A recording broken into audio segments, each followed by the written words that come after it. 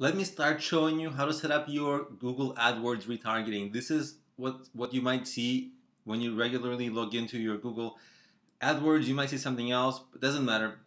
This video is brought to you by EpiPie's Academy. We're not concerned with it. On the left side in this area here, you see this link to shared library. Let's click that. And I already have it set up. In your case, what it's going to do is it's going to take you through a few steps where it's going to ask you for your website, and it's going to ask you for a few things, and then it's going to send you an email.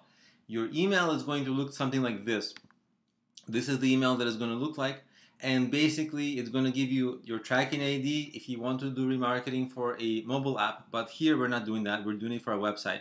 And tagging your website is basically they give you this, they email you this code.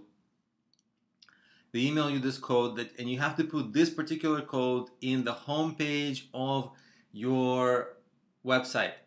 And depending on how your website is made, sometimes what you can do is just place it once somewhere where it was going to populate it into every page on your site. And this has to go into the header, inside the header, HTML headers area of your website on every page of your website, ideally. If you have WordPress, there's a way to set it so that you can set this code snippet into your global header file so that it begins appearing in your every header of your every page. But I'll show you how to do it freehand with your HTML. As you can see, this is the head tag, and the head tag ends right here. And this is my script that they sent me, and I just pasted it here, and that was it. It doesn't change how your site functions. It just basically does something behind the scenes.